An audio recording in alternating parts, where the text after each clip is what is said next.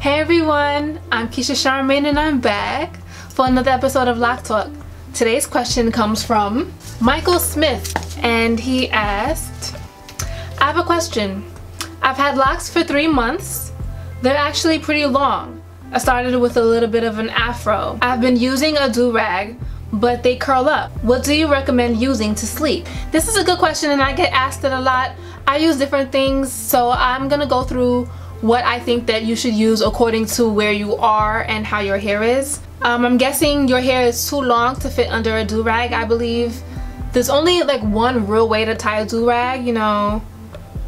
You're basically tying it here and like here. So if your hair is any longer than that, I can see how it will get scrunched up and bent all up inside the do-rag, unless you let it sit down and then tie it over it. But then you'll probably have like bends in your locks if you do it that way. So I wouldn't recommend that you use a do-rag to go to sleep if your locks are any longer than like an inch. Clearly you're a guy and this may not be popular among guys, but I definitely would recommend it if you put your pride aside and sleep in a bonnet, a satin or silk bonnet.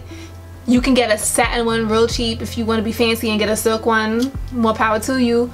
But yeah, satin bonnets, you know, you can get them at the beauty supply store or a drugstore, maybe 99-cent store, and those pretty much do the trick. They have elastic going around the edges, but since they're not flat like a do-rag, they have space where you can fit your locks in there and they can move around comfortably, and they wouldn't, when you wake up, they won't come out scrunched and bent out of shape. So bonnets are really great. Bonnets, they typically don't come in too many lengths, so if your locks are pretty long, you may not want to use a bonnet. You might not find a bonnet that can accommodate you. So in those cases, I may recommend that you use something like a dread sock or a lock sock. Those are two brands. This is a dread sock right here.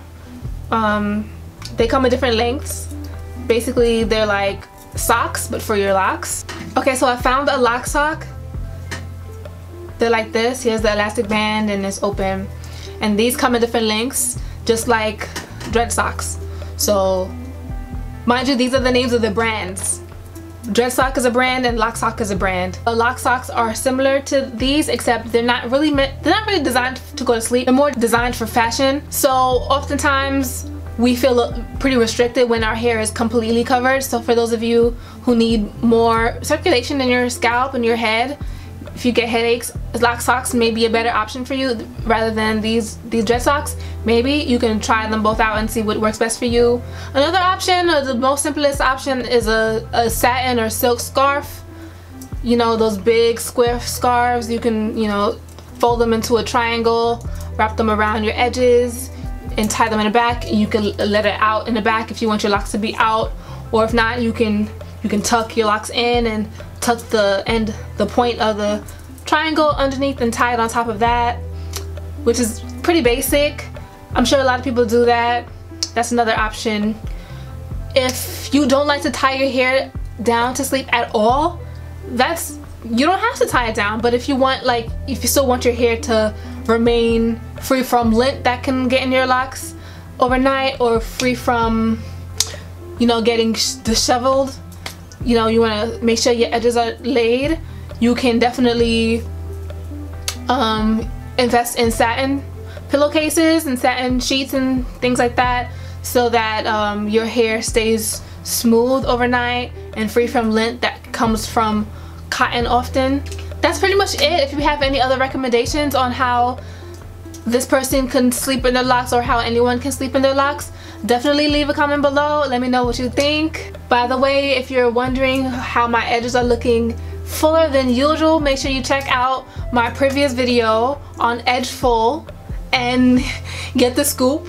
Remember to check out my playlist for all of my Lock Talk episodes. Make sure you check those videos out before you ask me a question, because I may have already answered it for you in a Lock Talk video. Thank you so much for watching.